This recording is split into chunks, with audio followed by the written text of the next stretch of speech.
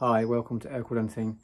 Today's another episode where I'm going to be working on my CB Performance engine, the Builder's Choice Engine Kit 2017cc. And today I'm going to be dialing in the cam. Now what does that even mean? I've only recently just found out about this. When I got the cam, I'll grab it out of the box and we fitted up the cam gears. It comes with different coloured washers which sit in here, which allow you to dial the cam in. Now, what these washers do is they either advance the gear by 2 degrees or they retard it by 2 degrees. And therefore you can get your inlet and outlet valves opening at the right time in comparison to the crank. So it's the internal timing of the engine, it's the heart of the engine. Bob Hoover did a brilliant blog all about cam gear dialing in, and I'm going to be following that religiously, and that's what we're going to go through today, well, over the next few days. It's quite time consuming. You've got to semi-build up the engine and there's lots of steps. First of all, you've got to find true top dead center, and then you've got to find the point when the valves are opening, where the valves open at I think it's ½ an inch, or is it a 1/10 of a 50th of an inch? I don't know, I need to look it up. And it's all based around this, a cam card, which I hadn't even heard of until I got this engine on the go. So here's the cam card, and it basically shows you during the cycle of the crank turning round what degrees the valves open and close. So intake valve opens at 19 degrees before top dead center, and then it stays open, and the intake valve, when you come around to 51 degrees after bottom dead center, it closes. Same with the exhaust. The exhaust opens at 53 degrees before bottom dead center and then closes again at 17 degrees after top dead center. So it gives you these washers so that if it's not spot on with the first set of washers I put in, which are the 0 offset ones, it's just as the gear comes, I can move it 2 degrees and get it closer to these numbers. Hopefully we will get it spot on these numbers, and then we know that the valves are opening at the absolute ideal time. And also in this process we will find out the exact measurement of degrees for us to help us, well, for when the valves are open by a certain amount. As I say, I think it's a 50th of an inch, or 0.05 of an inch, or is it 0.50? I can't remember, we'll look it up. So that you can then set up the exact geometry of your rocker arms so that you are getting perfect mechanical timing, and then the electrical timing can be a degree or 2 out apparently, but it's getting this, the heart of the engine, right, which is going to make it give you the maximum output of power. First thing to do is I'm going to connect number 1 con rod, and then we're going to plop the crank in the case with the flywheel on. Already set up the end float, then we'll drop the cam in, and we'll button down the case. Cylinder number 1 journal is this one. We have number 1 con rod marked up. These have already been cleaned. First thing we're going to do, assembly lube, bit of moly, rub it around again like we did with the main bearings, not getting any in the oil holes.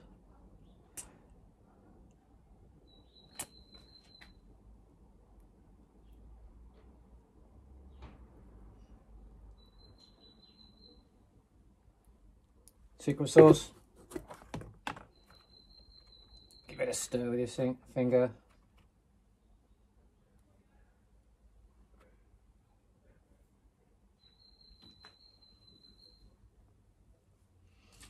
A little bit on the bearing. I say a little bit, being quite liberal.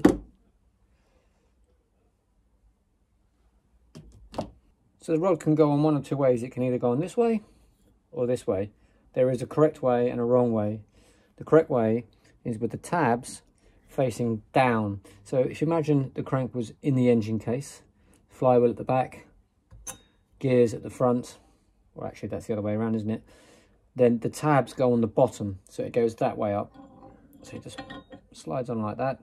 And then you have to have the numbers matching up. So the number on the cap, the number on the rod go on the same side. So once they're on like that, we attach the rod nuts. Now, the rod nuts apparently have this assembly lube on them and some Loctite, so we're going to do that now. This is the stuff that comes with them. Fastener assembly lubricant used to precisely replicate all ARP fastener stamp load specifications. So basically this is just to help your torque settings be really super accurate. So you've got some of that stuff on there. Now I've also read that you put Loctite on as well. I'm not sure how the Loctite's gonna work with a lubricant as well, but I'm gonna put some on anyway. So drop of that, pop them in.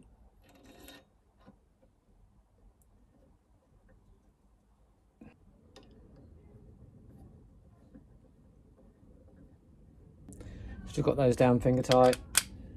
Then I'm just going to snug them, doing a little bit on each side first. Try not to turn them too much because you don't want the bearings to come out.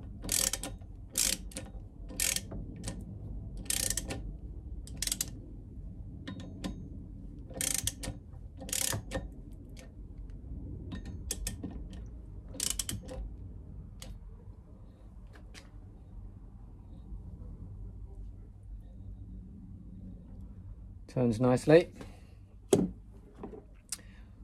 We're then going to torque it down. Specifications for this, as we spoke about in the last episode or so ago, it's 15 foot-pounds, 20 foot-pounds, 25 foot-pounds, and then finally 29. So we'll start with 15 foot-pounds.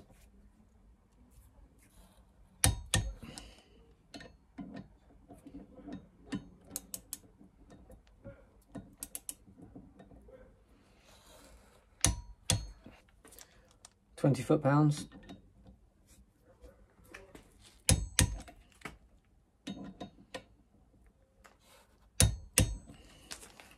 £25 foot-pounds,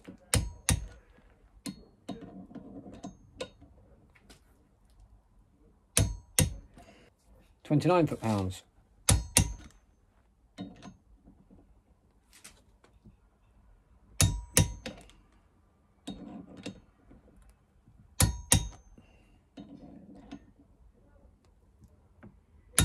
I always do them a couple of times, as Harry Peller says, appease the Porsche gods, or in this case, appease the CB gods, CB performance gods. So you spin it around, see if there's any tight spots. Can't feel any tight spots. I mean, considering the clearances were measured to be quite loose, it feels quite snug. A little bit of resistance. Not a huge amount. There's a little bit of travel up and down, which is what you want. Tip it round. Yeah.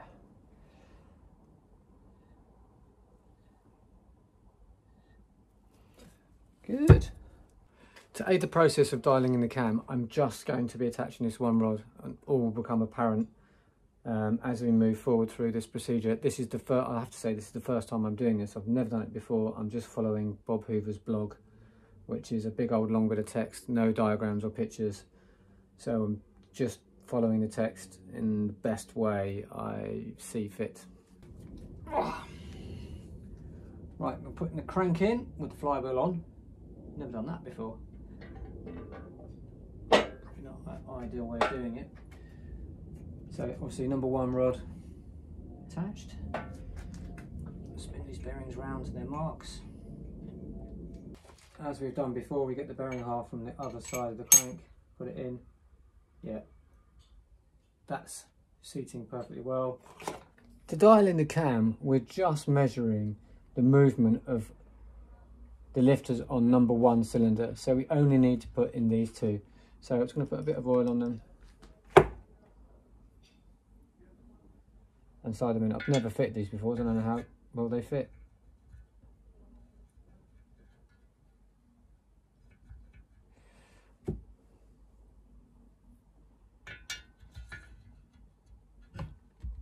Now, because the cam is going to come into contact with these lifters for the first time, I'm going to put a little bit of secret sauce on, which is just a bit stickier and it's not going to run off, and it's going to keep them lubricated for this measurement process. And before I turn this case upside down and try and put it on the other half, obviously the lifters are just going to fall out. So you can get special valve lifting springs, and in my drawer of specialist VW engine parts, I've got a bit of coat hanger. And it just, I'm trying not to get in the way, it just goes in using the spring of the coat hanger, just goes inside the lifters. Has that gone in? It goes inside the lifters and just holds them in place. So hopefully when we turn it upside down, yeah, they don't fall out. Before we put the other half of the case on, a bit of oil on the cam bearings, squidge it around. So I've got the 2 dots on the front here, then I have the dot on this tooth here, and I line the dots up so that they combine, and then I just roll the cam down the gears and in. Then I'm just going to turn it around just to double check. Yep. Dots are lining nicely. So now we have the crank in, the flywheel on, end float set, thrust set on the cam gear. We have the backlash set within a good tolerance, and we have number 1 rod on. And I'm going to now close the case up temporarily for the minute. And to do that, I'm going to need to balance this rod upright so there's not an earthquake.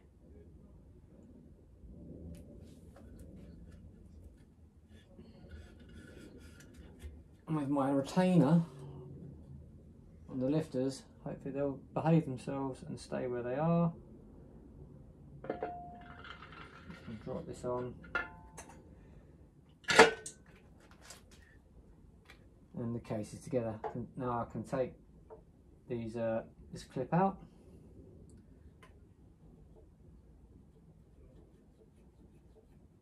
and the lifters are in there. Good.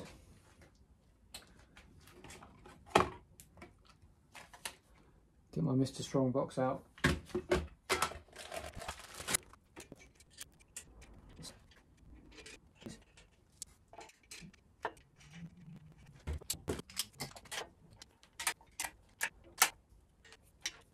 With the case together, I very quickly put the piston on, slip the wrist pin in, pop the jug on, and then I've attached my deck height tool, which is basically a metal plate which just clamps down on top of the cylinder and holds the cylinder in place. I'm going to cover cylinder and piston installation when we actually do it in anger. This is just to find top dead center and dial in the cam. Now I went on my computer and I bought this, which is a degree wheel. It just bolts on where the crank pulley goes. And then I've made a pointer out of an old bit of clothes hanger and attach that to the case. And we're now going to find true top dead center. You're probably wondering why I'm not just putting the crank pulley on and using the timing mark on the pulley to find top dead center. Well, that's accurate enough for electrical timing for your spark. But when you're talking about the minutiae of the physical timing of the crank opening and closing via the cam, the inlet and outlet valves, then we want to be absolutely spot on. So we're going to find top dead center using the bolt technique, and I'm following Bob Hoover's blog post about dialing in a cam. So to do that, we just put the plate on like I showed you, tighten the bolt down which you use to measure your deck height, and then turn very gently the engine over clockwise until the piston can't move anymore.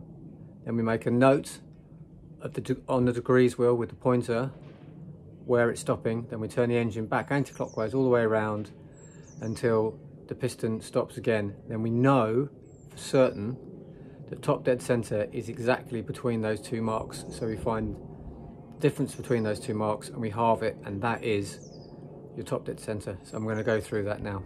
I've wound in the calibration bolt on the deck height tool, and I just gently turn, I don't want to mark the pulley, I'm just gently turning the flywheel until it stops. There you go. I'm not sure if you can see the piston moving, but it reaches there and stops. Just gently doing that. So looking at the degree wheel, when we hit the bolt on top of the deck height tool, we are 4 degrees before top dead center. So I'm going to spin the motor back anti-clockwise and find where we hit again the bolt. Spin it round. We know it's roughly 1 revolution. And once we get round to here, I'm going to have a look.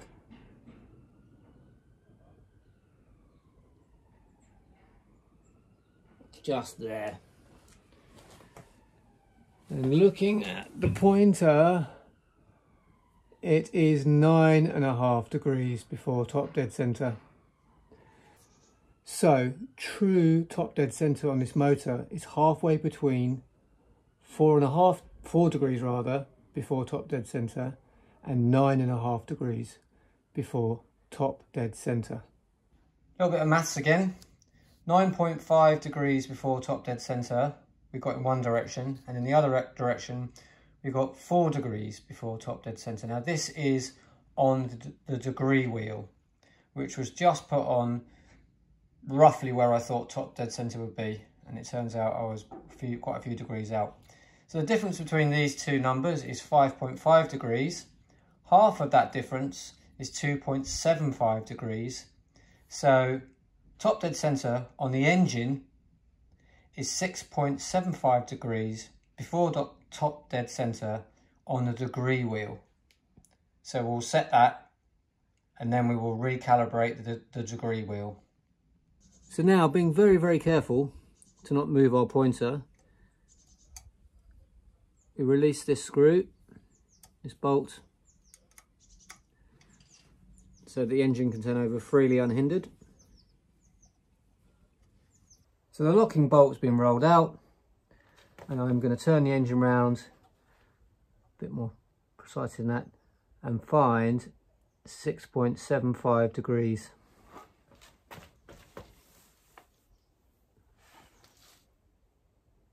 Now obviously we haven't got any markings between the degrees, so I'm just having to eyeball it.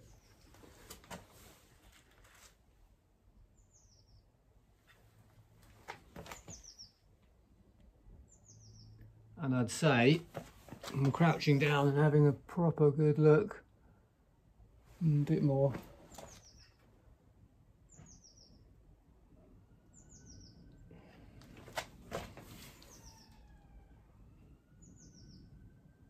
I would say that is 6.75 degrees before top dead center. So I'm going to recalibrate my pointer, and I got it bang on first time. Nope, needs to go over a bit more. Bit more. Bit more, come on. It's quite springy. There we go. Now we are set. We've found true top dead center. So what I'm going to do is I'm just going to rock it backwards and forwards to see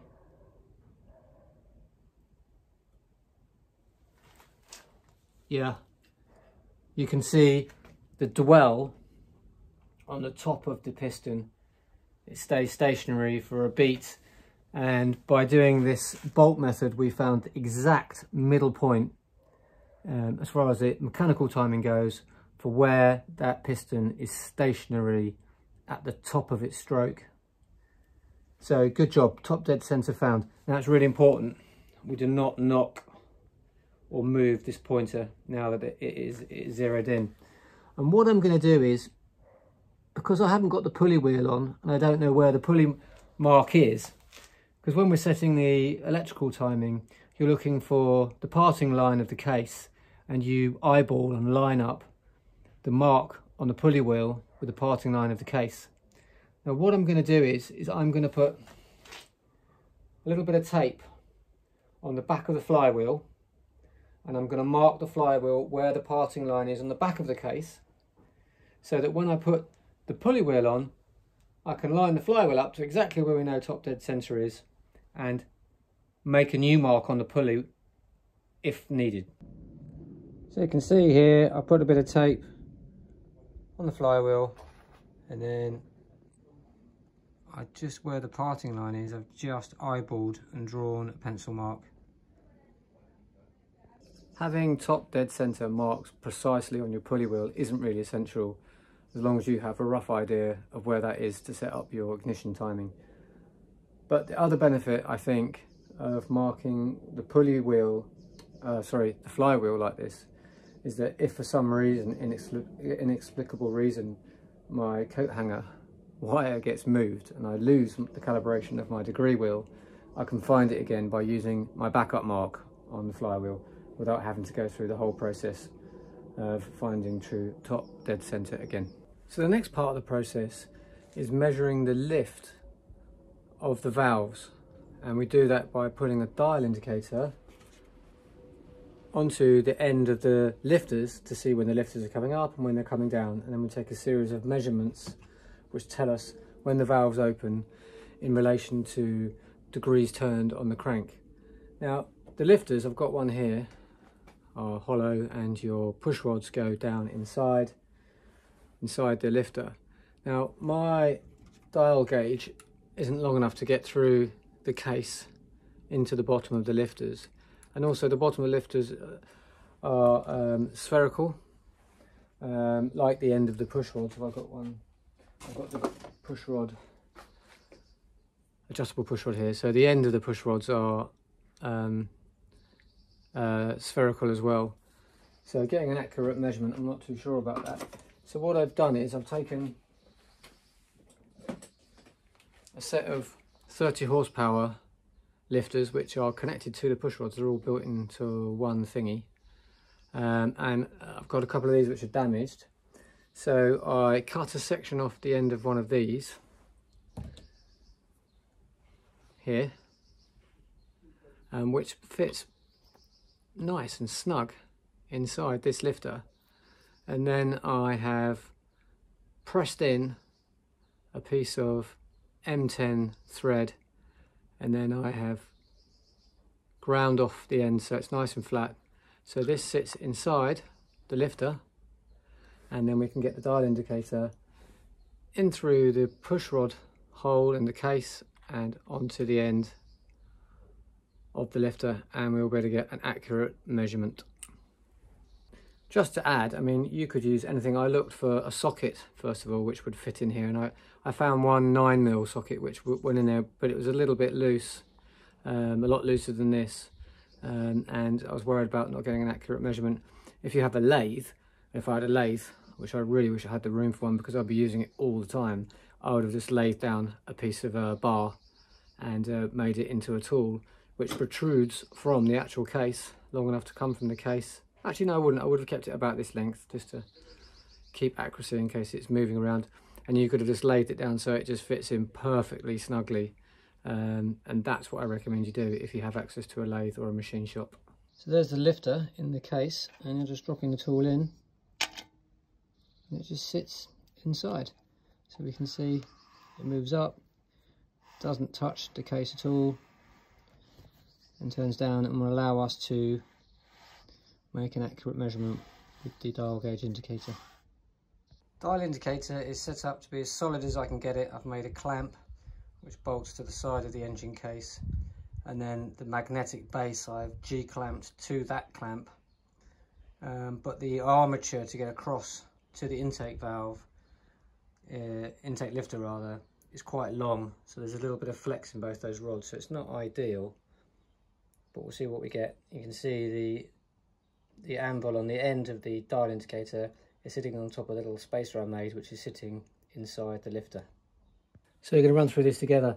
So first thing we do is you just rotate the engine round, and we'll see the dial indicator isn't moving, which means that the lifter is on the heel of the cam, and at some point it will start to rise. Here we go, it's rising. 1 revolution, 2, 3, 4, 5, 6, 7, 8, 9, 10, and then you see it stops, and then it drops down again. So there is a point. I'm continuing to turn the engine clockwise. I'm not going to turn it anti-clockwise because we know there's backlash in the cam, and we want our gears to be fully engaged all the way around. If we go back, then these degrees on the wheel are going to be slightly out. So what we're looking for is that peak again. So we'll keep turning it round. Drops back down to 0, well, the lowest point, so we're on the heel, and then it starts to go up. And I'm going to slowly find that peak.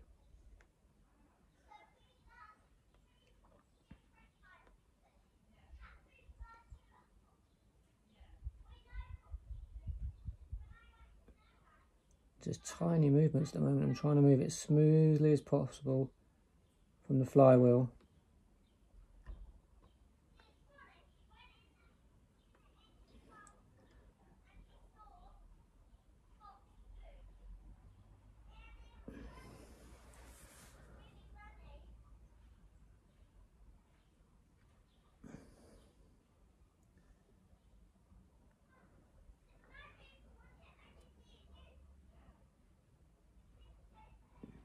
I think it's slowing down now.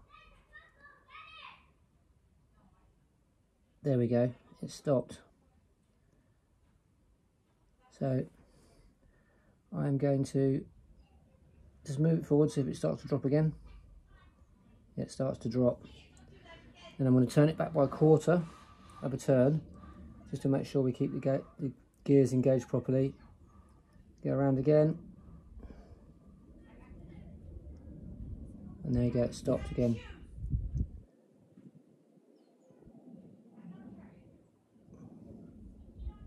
So I'm going to make a note of where that is. We now need to find the middle of the heel, so the opposite side of the cam to where the lobe is at its peak. So I'm still at the peak here, and all you do is you turn the wheel through 1 full revolution.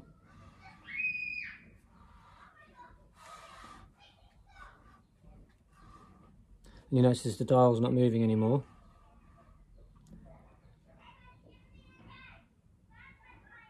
And we were sort of like in this range here, weren't we? So that's 73. So if I put it right, between, what do we have? So check my notes. 66 and 73 after bottom dead center. So 66, 73. Difference between those two is 7, so 3.5 from there. So that's about the middle. So the next job is we now know that this is the lowest point in the middle of a cycle on the intake number 1, and we now zero the clock.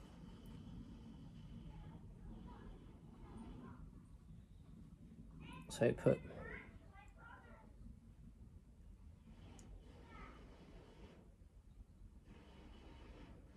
So there's a little bit of flex.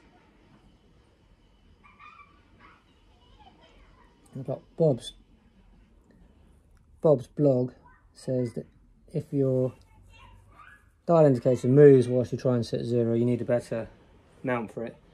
Well, he's absolutely right. I do need a better mount for my dial indicator, and that's something I think if I'm going to continue to do these sorts of engines, I'm going to have to invest in. So the clock is now set to 0. Right, we're now going to measure from the 0 point the maximum lift. So we have to count the amount of times the clock dial indicator turns round. So I'm going to go slowly because it's going to, there we go. 1 millimetre, that's one turn. 2 millimetres and a bit. 3, 4, 5, 6, 7,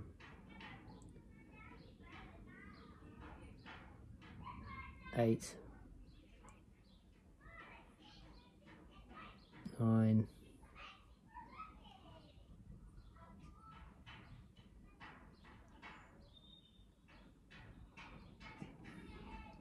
9.9. 1, 2, 3, 4, 5, 5. 9.955 is maximum lift. So I've made a note of that. I made a note of 9.955 millimeters at 74 degrees after bottom dead center. That's where I've ended up on the degree wheel. So now we go back to the middle of the heel of the cam. So it's 1 full revolution from here.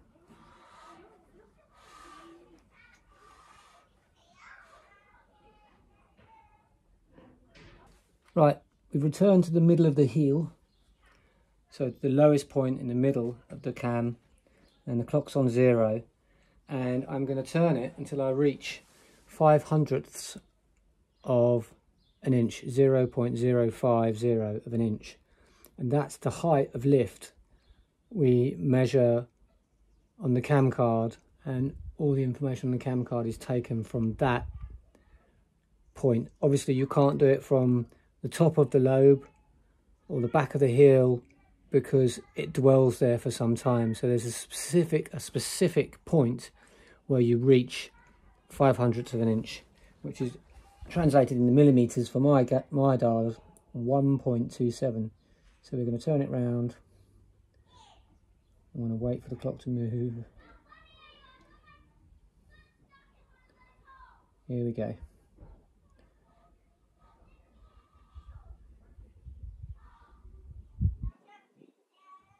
1, 2. Get my stupid hair out of the way. Don't want to go past it. 127.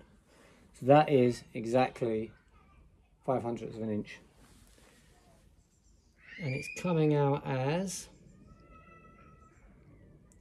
19.5 degrees after top dead center. So I'm going to mark that down in my book. And the annotation for this is opening O of intake, OI, 19.5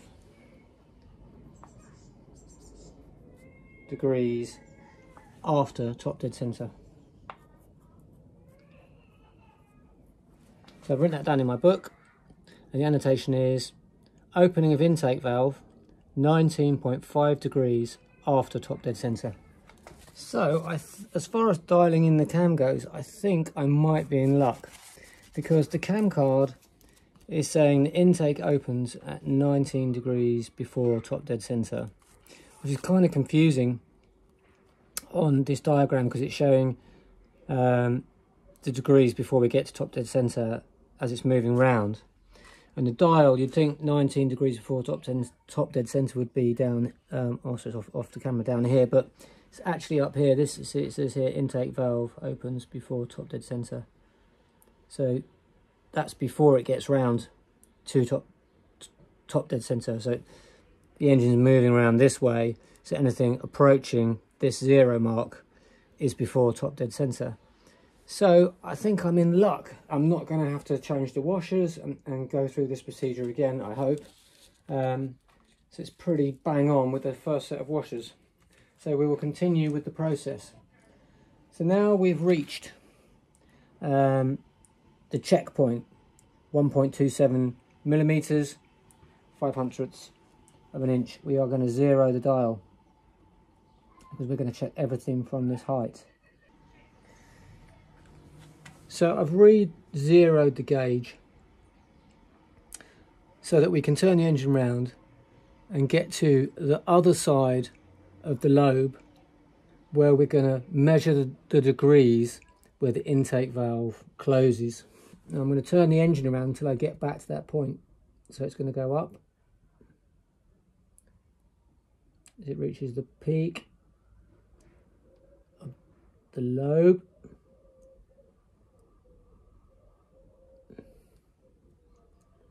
There we go, and it's going to come down again. And I'm keeping an eye on the small gauge.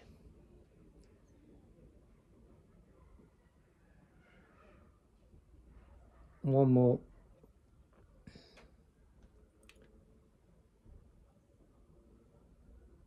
Ooh. Just went past it.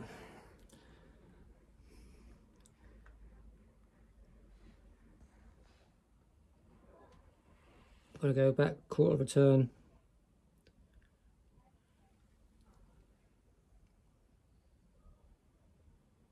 Just to make sure the gears are meshed properly. There we go, I'm on it. And that is 50.5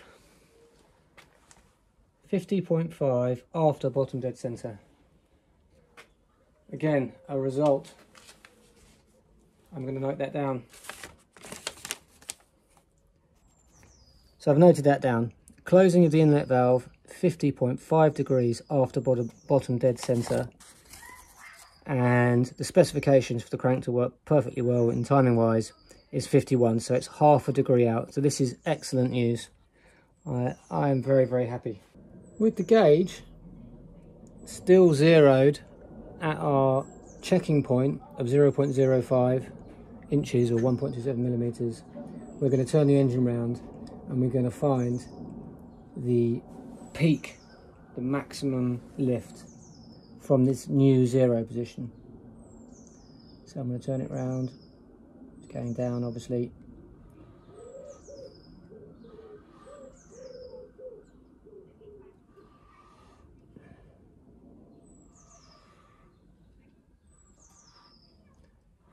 Start going back up.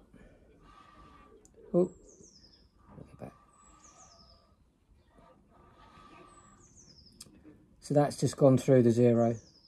So 1, 2, 3, 4, 5, 6, 7 revolutions, 8, slowing down, just there,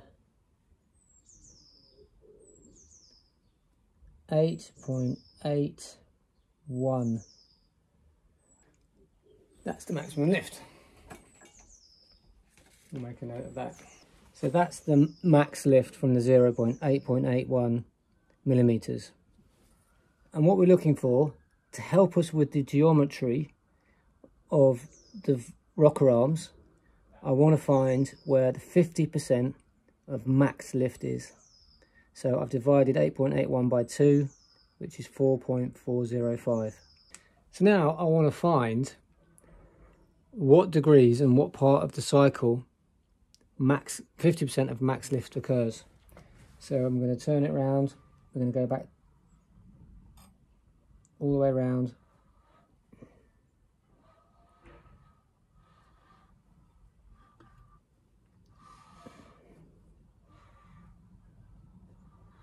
Till we get back to that 0 checking point.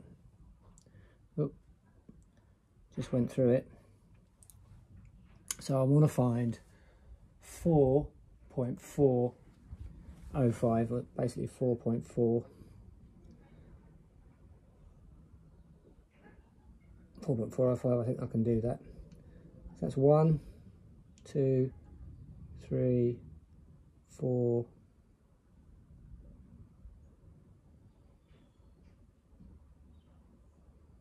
Oh, just went past it. Let's go through it again.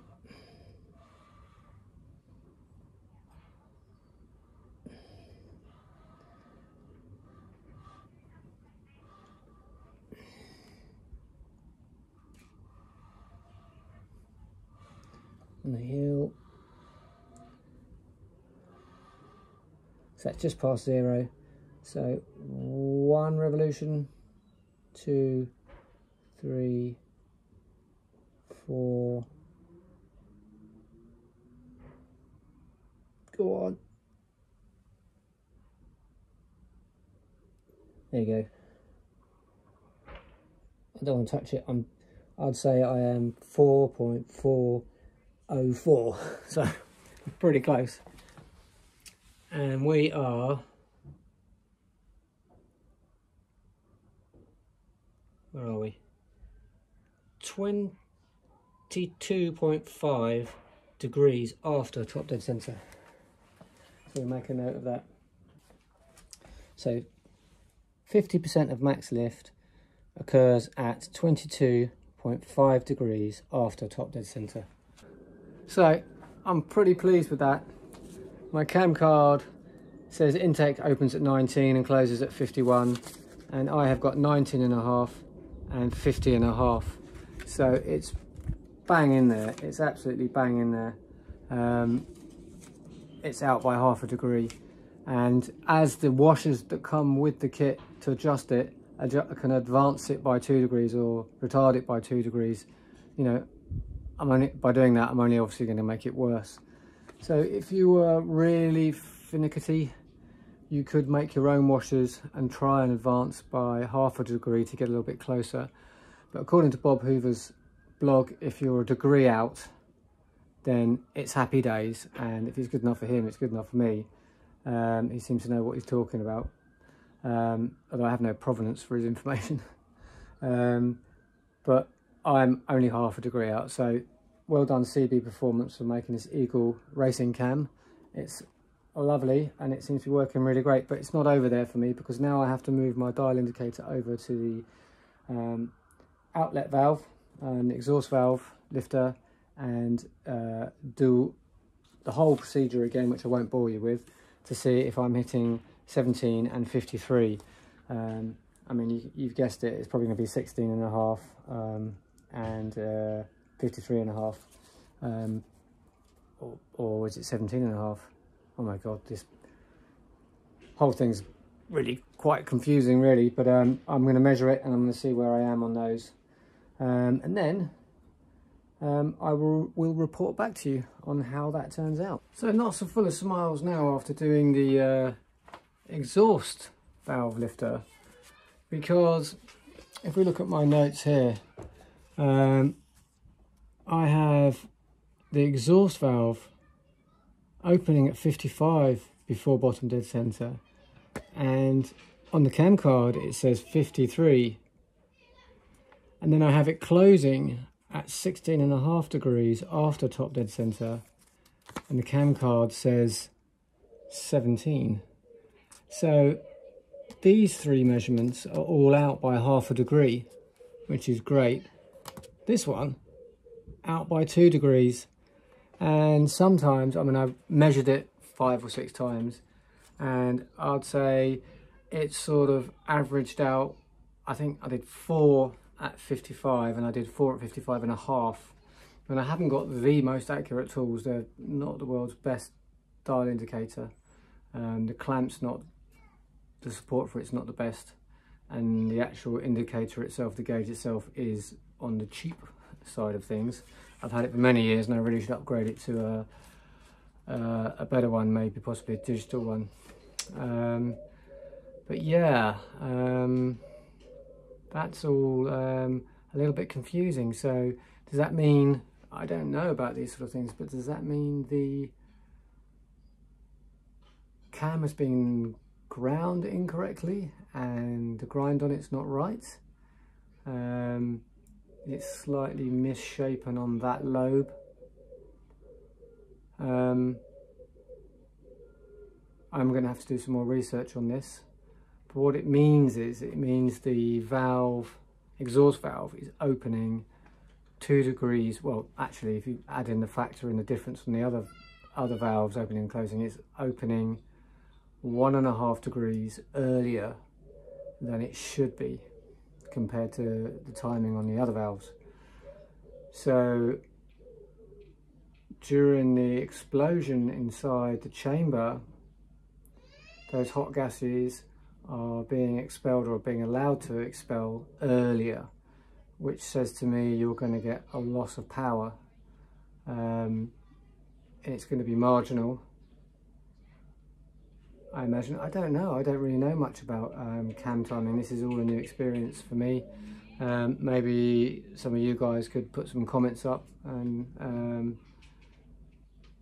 I can give me some more information. I'm going to do a whole bunch more research tonight and to see if other people have had a similar problem and if the exhaust valve timing is as critical as I'm imagining it would be, especially opening, closing as well.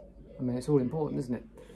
Anyway, so that's the cam gear dialed in, kind of on 3 parts of the 4-part cycle.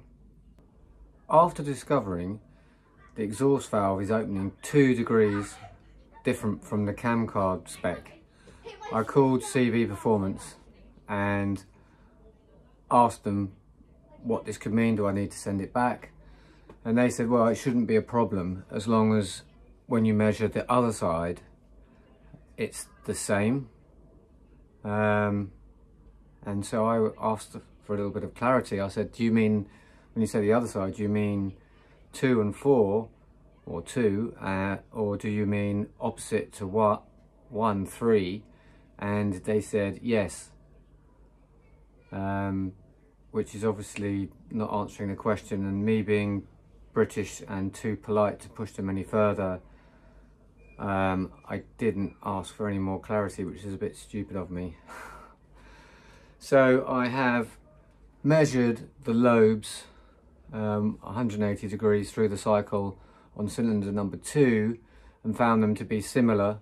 The exhaust valve opens earlier, but only by 1 degree, not the 2 degrees on number 1 cylinder valves rather.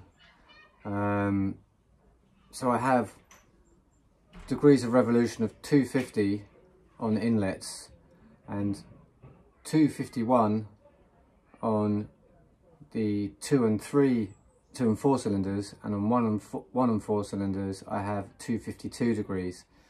And the guys at CB, I spoke to a guy called Mark, and he was like, that really not going to make much difference for you at all. All grinds are slightly different. So I imagine, and I'm filling in the gaps here, and they haven't actually told me this, but I imagine they have a cam card spec for that type of cam, and they make a lot of different cams, and when they do the grinds they do come out slightly different. So he was like, it's not going to be a problem. So I'm going to bolt it together and we'll see how it runs, but it'd be interesting to see what you guys think about that. So a few days have passed and there's a bit of an update. I contacted, as you know, I phoned up CB Performance and asked them what was going on, and at the same time I emailed the dilemma to David, who's the sales guy I bought the kit from and was dealing with my order, who was super helpful during the purchasing phase. And he said to me at that point, if you have any problems or any questions, don't hesitate to contact me. Well, I've had a few questions, but I've sort of like done my own research, you know, things like the double thrust bearings and bits and pieces like that, and I've sorted out the problems myself. On this one, I couldn't really find much about this problem because most guys don't dial in or do cam timing, so I emailed him and he's got back to me and he says, "Hello Adam, I'm not sure I can correctly translate what was told to me, but here goes." So obviously he's spoken to the tech guys. So what I understand is there is always going to be some variance from cam tags unless only one camshaft is made from start to finish one time. We make a run of 20 cams or so. We grind one, check the specs, then grind the rest. Just by taking the cam out of the machine can change the variances slightly. Even normal wear and tear of the machines over time can affect the variances. According to the techs, the cam is within tolerance and will be fine to run it. No two cams will be exactly alike, even if we grind it again. Thanks, David. So, double confirmation now. I've spoke to some guy called Mark. David has spoken to the techs, maybe spoke to Mark or somebody else. And they've got back to me, and it's what I suspected, that when they grind the cams, they don't always come out the same. And they say it's within tolerances, so I'm going to bolt it together and I'm going to run it. So that's the end of that job. I don't know what I really gained from that. I guess I get what I gained from dialing in the cam, doing the cam timing, is understanding whether I needed to offset the cam gear or not. And I didn't. I just went with the gold washers, 0 offset, and it seemed to work out fine. If I ever build another engine, I will try a different cam, maybe an Engel cam or a cam from Gene Berg or somebody like that, and I will go through the same process again and see what I get, see if it's more aligned to the cam card or not. So I've tightened in the cam and ready to move on to the next stage, which is attaching the rest of the rods and building up the short block. Until next time, thanks for watching.